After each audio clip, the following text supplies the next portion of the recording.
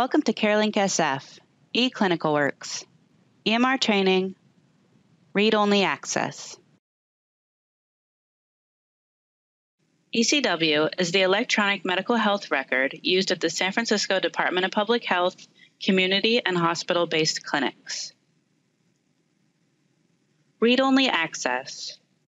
Consistent with HIPAA regulations, users with read-only access are expected to use ECW to only view patient health information to perform patient care-related activities. Users with read-only access will not enter documentation in the system, including marking laboratory and diagnostic imaging results as reviewed, or entering other documentation or actions on these results, creating new telephone encounters, actions, or messages, or writing addendums on existing notes. Users with read-only access are responsible for notifying their clinic's medical director immediately if any clinical documentation is routed to them. Users accessing ECW will destroy any protected health information printed from the system after using it for clinical care needs. Learning objectives.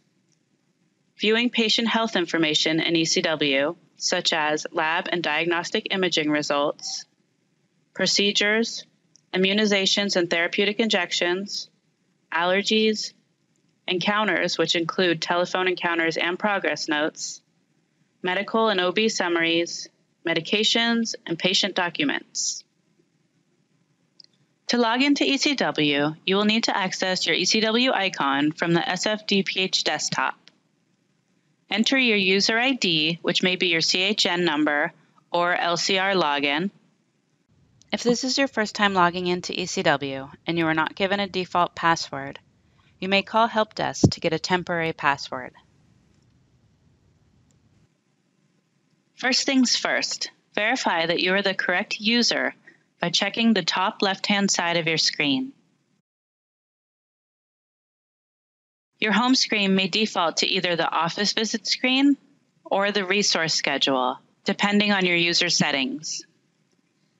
In order to search for a patient in the system, select your patient lookup icon on the top left. From your patient lookup window, you may search for your patient by name, social security number, date of birth, medical record number, etc. I'll go ahead and search for a test patient by last name. Before selecting your patient, you may verify the patient's first and last name, date of birth, phone number, and account number, which is the same as the medical record number. I'll go ahead and double-click on my patient's name, and this will direct me to the patient's hub, which is the one-stop shop for accessing and viewing my patient's medical record. You will see the patient's information at the top as far as name, address, date of birth, MRN, contact information, insurance, PCP,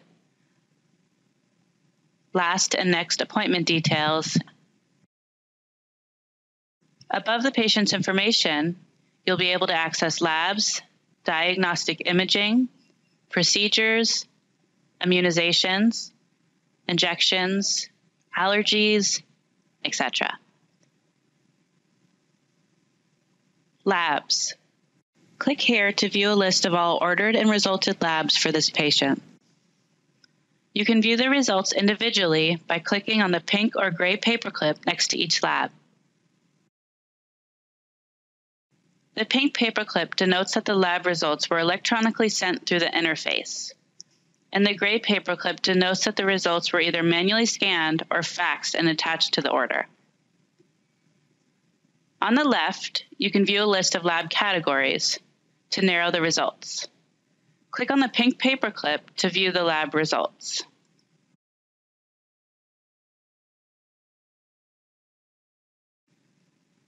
You can also select a cumulative report from the top right to view a cumulative report of all labs. Here, you can set a date range.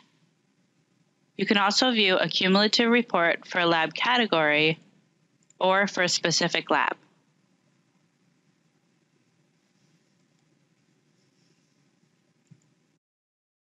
Next is the DI tab. It has a very similar view as the lab results. You can select a category from the left-hand side. Otherwise, by clicking on the pink paperclip next to each test, you can view radiology reports and actual diagnostic imaging from web packs. Click on Procedures to view any procedures performed in clinic and any notes documented by clinical staff. Immunizations and therapeutic injections. You can view your patient's immunization reports and any injections that were administered in the past. Click on Immunization Schedule. For any immunizations that come in a series, you'll be able to view the date each dose was administered, as well as a forecast for when the next dose is due. The flu schedule will allow you to see if the patient has received their yearly flu vaccination. The Referrals tab will allow you to access outgoing referrals that have been made for the patient. We do not use ECW for incoming referrals. The Allergies option will allow you to view the patient's allergies and his or her reaction to the allergen. CDSS stands for Clinical Decision Support System. Click here to see recommended standard generic alert parameters based on the patient's sex, age, and diagnoses. The Alert tab will allow you to view reminders, including practice and patient-specific alerts of what's due for the patient, as well as other pertinent healthcare maintenance information. On the right-hand side of the patient's hub is the right chart panel. This will default to the Overview tab. Here, you'll see the most up-to-date information, such as any global alert set for the patient, if they have any advanced directives on file, their active problem list, medication summary, allergies, immunizations, and therapeutic injections. The next tab is the DRTLA tab. This stands for Documents, Referrals, Telephone Encounters, Labs, and Actions. Here you can see the patient's labs that have been ordered and/or resulted, their diagnostic images, procedures, telephone encounters, outgoing referrals, documents, and actions. The following tab is the patient's history, which includes the patient's medical history, surgeries noted in the past, family health history, social and hospitalization history. Now we'll go over some of the Patient Hub functions. The Encounters button will allow you to view all the patient's encounters, including telephone encounters and progress notes. You will also see future and canceled appointments here.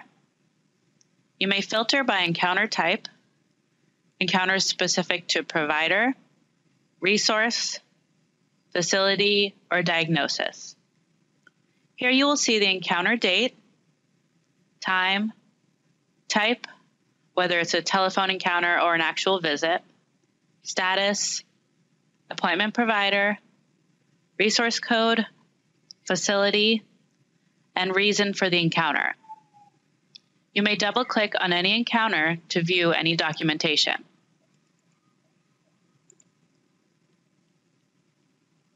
The Medical Summary option will allow you to view the patient's medical summary and OB summary, if applicable. From this window, you have the option to customize what sections you would like to include by selecting your View options or Print Facts options at the bottom. I'll go ahead and select Problem List, Medication, Medical Summary, Vitals, and Immunizations.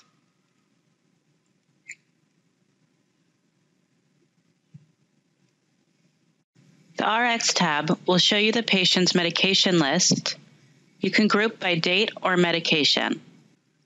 You can also click on the H icon to view the history of each medication.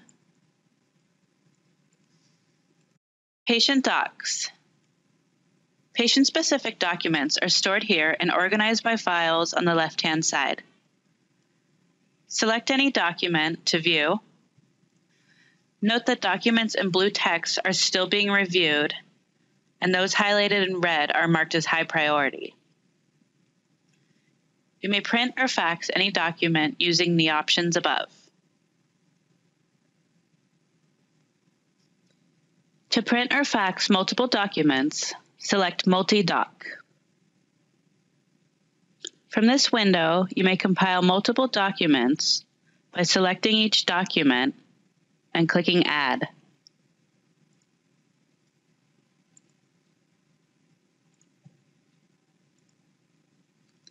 You may then fax or print.